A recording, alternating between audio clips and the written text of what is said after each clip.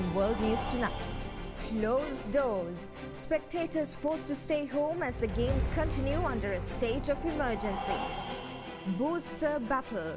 Pfizer fights for the latest booster jab as it provides hope for life without the pandemic. Baby booms. India grapples a different kind of crisis as citizen density skyrockets. A space race. Billionaires line up to get an outer-worldly experience in the latest trip to space. From the global resources of the Derana Media Network, this is the Derana World News Tonight.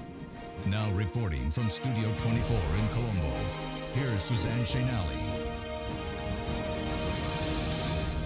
A very good evening and thank you for joining with us on World News Tonight. We start off today's coverage from the updates of the Tokyo Olympics.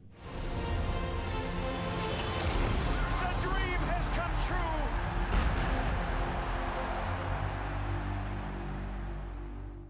Japan faces a resurgence in COVID infections, and that resurgence has forced officials to place Tokyo under another state of emergency just 3 weeks after lifting the previous one.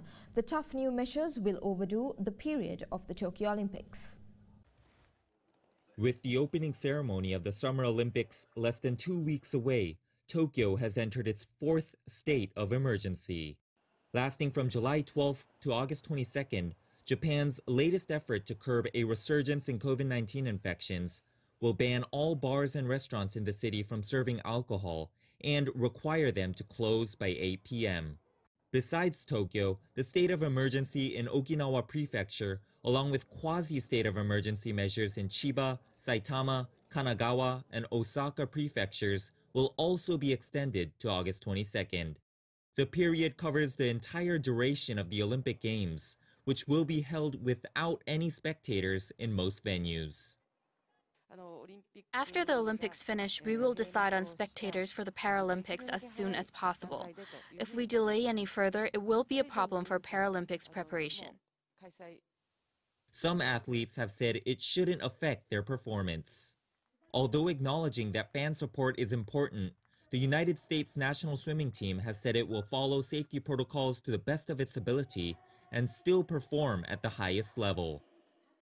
However, tennis star Novak Djokovic, who just won his 20th Grand Slam title at Wimbledon over the weekend, has voiced his disappointment at the Olympics' no spectator rule. The gold medal favorite says he feels divided on whether to take part in the Games. Australia reported its first locally contracted COVID-19 death of the year and the 2021 record of over 70 new cases of the virus in the state of New South Wales, which is battling the outbreak of the highly infectious Delta variant. Australia reported its first coronavirus-related death of the year on Sunday. That also comes with 77 new cases in the state of New South Wales, the highest daily number of cases this year. The state is currently battling an outbreak of the highly infectious Delta variant. Its biggest city, Sydney, with a population of 5 million, is already under another hard lockdown. But State Premier Gladys Berejiklian said she expected case numbers to rise. So we can't stress enough the importance of not only following the rules, but also realising the risk. If you don't worry about yourself, that's your decision, but think about your closest family members, your closest people in your life. They're the people that are most impacted. Of Sunday's cases, 33 were people who had spent time in the community while infectious. That means that the 3-week lockdown in Sydney and its surroundings will likely be extended. The length of time of the lockdown is dependent on all of us. Australia has done much better than other developed countries in keeping its COVID-19 numbers relatively low, but its vaccination rollout has been sluggish due to supply constraints and changing medical advice with regard to its shots.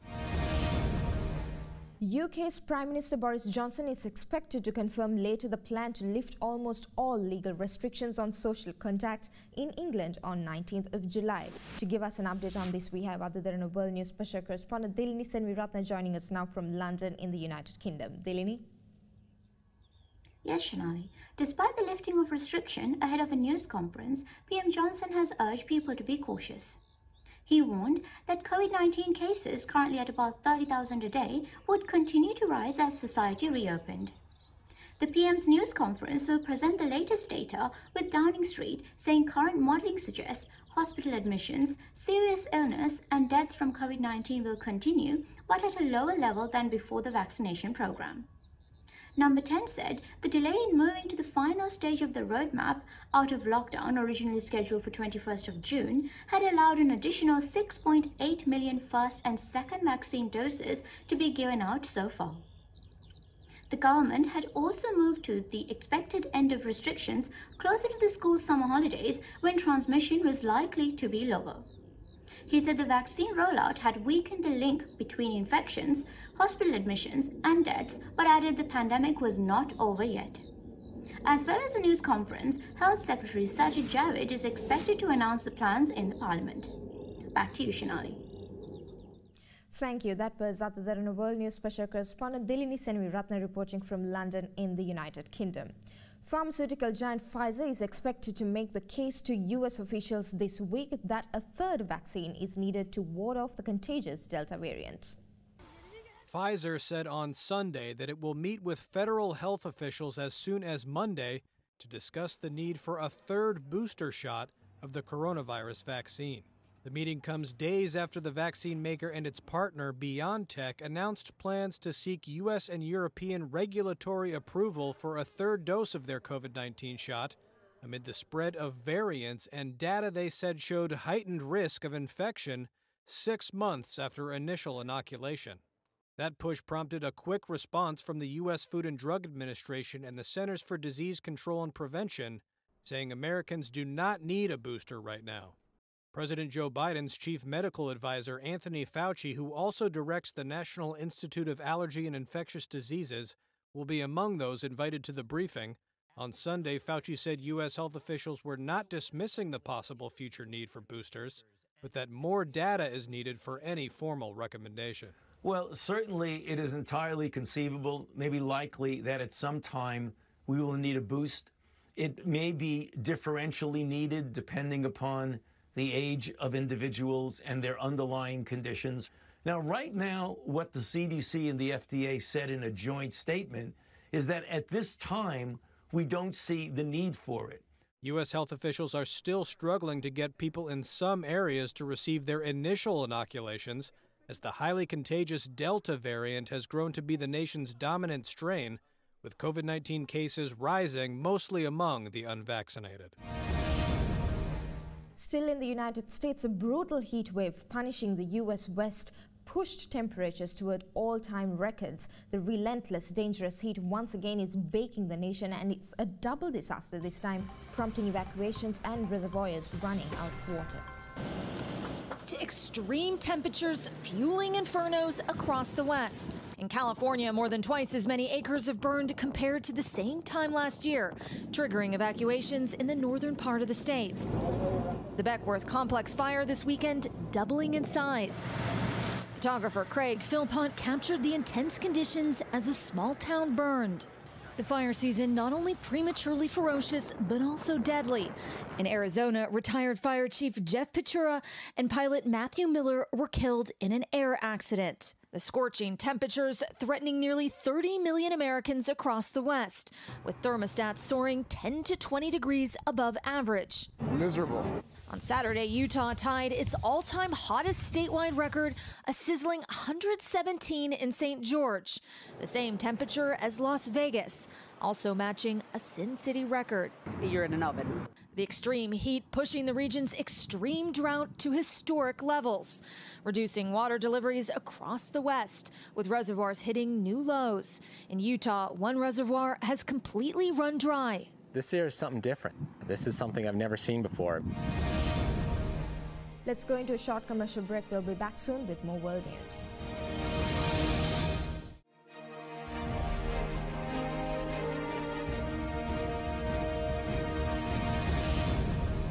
Welcome back. The United Nations has released a report saying that India's big cities are facing a burgeoning house crisis amid a swelling population, as the country is set to overtake China by 2027 to become the most populous country in the world. India is on track to overtake China as the world's most populated country by 2027, according to the United Nations, and it's facing a housing crisis.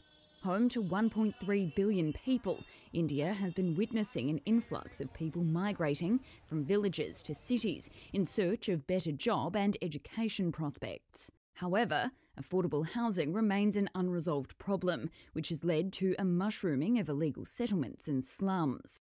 24-year-old Priya moved to Delhi from Rajasthan for work. Because of, job purposes, from villages, people have to shift to cities, and of course, cities are now very populated. So, if we make our villages more developed, more educated, I think this difference will not be there. Informal housing is often unauthorised, with poor sanitation facilities, unplanned drainage and an erratic supply of clean drinking water and electricity. Bhupinder Kumar lives near a settlement in Delhi. He says in the next 20 years, people will turn into cannibals, given the lack of jobs and homes. The Indian government launched the Housing for All mission in 2015 with a 2022 deadline.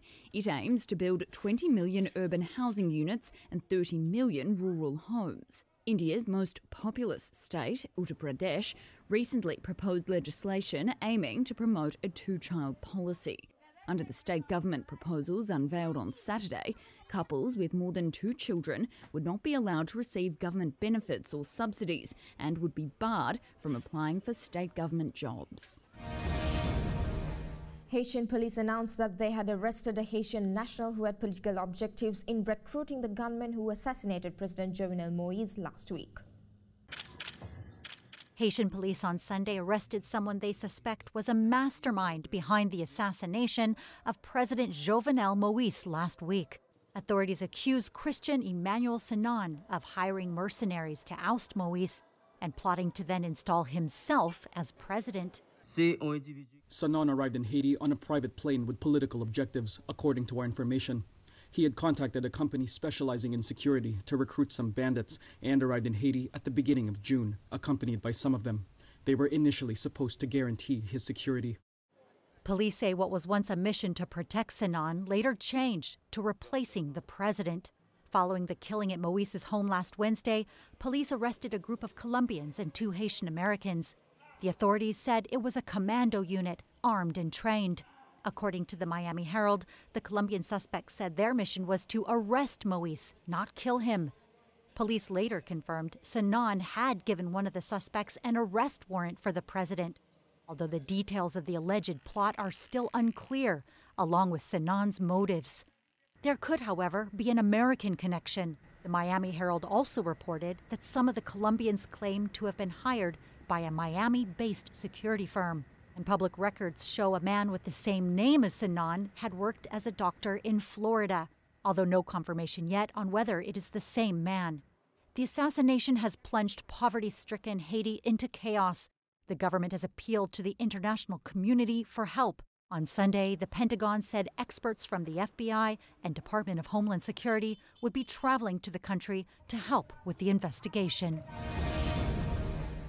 Facebook's WhatsApp faced a barrage of complaints by the European Consumer Organization and others over privacy policy update, which has prompted a global outcry and led some users to switch to rival apps such as Telegram and Signal. To give us an update on this, we have other Derana World News special correspondent Prashani Rodrigo from Helsinki in Finland. Prashani? Yes, Shanali. WhatsApp in January introduced a privacy policy which allows it to share some data with Facebook and other group firms. It said the changes permit users to message with businesses and would not affect personal conversations. The European Consumer Organization and 8 of its members criticized the changes and filed complaints with the European Commission and the European Network of Consumer Authorities, saying WhatsApp was unfairly pressuring users to accept its new policies.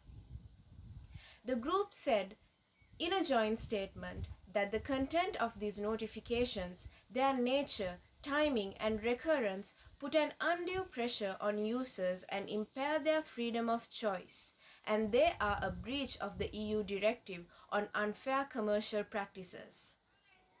Furthermore, they said that WhatsApp has failed to explain in plain and intelligible language the nature of the changes, and this ambiguity amounts to a breach of the EU consumer law, which obliges companies to use clear and transparent contract terms and commercial communications.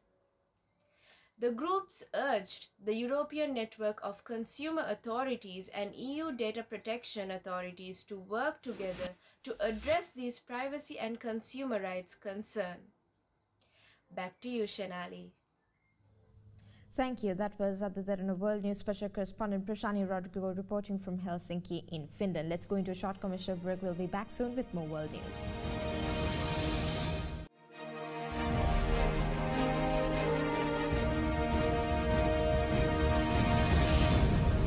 Welcome back, and for more news, let's take you around the world in a minute.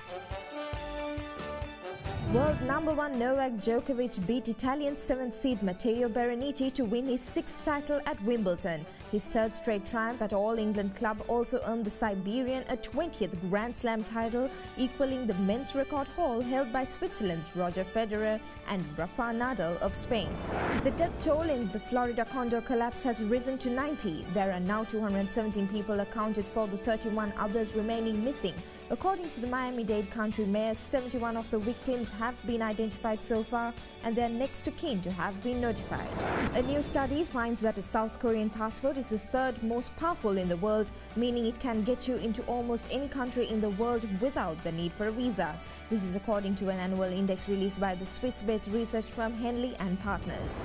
Heavy rains drenched the Chinese capital of Beijing, causing flight cancellations and interrupted normal operations of high-speed trains. Seoul's foreign ministry has voiced strong regret over it, as it has called Japanese media's unilateral leak of ongoing coordination between the two countries on a possible bilateral summit between the leaders of the two countries.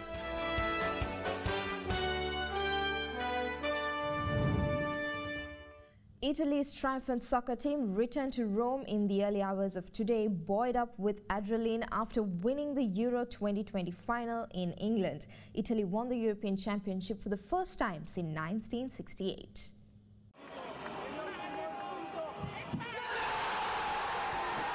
This was the moment Italy's Gianluigi Donnarumma saved a second England penalty kick to clinch the European Championship on Sunday in a 3-2 shootout win after an extra-time draw at 1 goal each at Wembley Stadium. Fans in Rome poured into the streets and launched fireworks to celebrate their first European Championship since 1968. In London, stunned fans looked on in horror. England's latest heartbreak in shootouts at a major tournament. It never is when it goes to penalties, is it? It never goes according to plan. It's heartbreak, man. We can't. Literally, we've come so far. It was a different scene after just 2 minutes in the match when England's Luke Shaw scored to give his team an early lead. But Italy gradually took command and scored a tying goal after 67 minutes. It was the first final to be decided on penalties since 1976 and was wildly celebrated in Italy after losing in the final round in 2000 and 2012. Sunday's win was the first major international success for Italian soccer since their 2006 World Cup victory and was widely seen as a rebound from the failure of not qualifying for the last World Cup. And finally tonight, British billionaire Richard Branson soared more than 50 miles above the New Mexican desert aboard his Virgin Galactic rocket plane and safely returned in his vehicle's first fully crewed test flight to space, a symbolic milestone for a venture he started 17 years ago.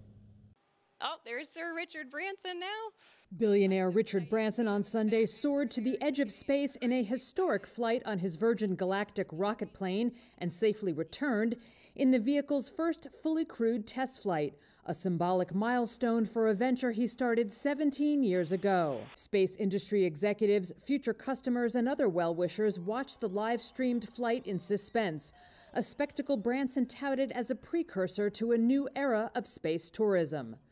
Reaching its high-altitude launch point at about 46,000 feet, the VSS Unity passenger rocket plane was released from its mothership, sending it streaking upward at supersonic speeds some 53 miles high. At the apex of the climb, the crew of 6 then experienced a few minutes of almost no gravity before the spaceplane shifted into re-entry mode and began a gliding descent to a runway in the New Mexico desert. The entire flight from takeoff to landing lasted about an hour. The success of the flight also gave the flamboyant entrepreneur bragging rights in a highly publicized rivalry with fellow billionaire Jeff Bezos, who had hoped to fly into space first aboard his own Blue Origin rocket. Bezos congratulated Branson in a social media post, and a third player in the billionaire space race, Elon Musk, was on hand to watch Branson's flight. Musk's SpaceX plans to send its first all-civilian crew without Musk into orbit in September.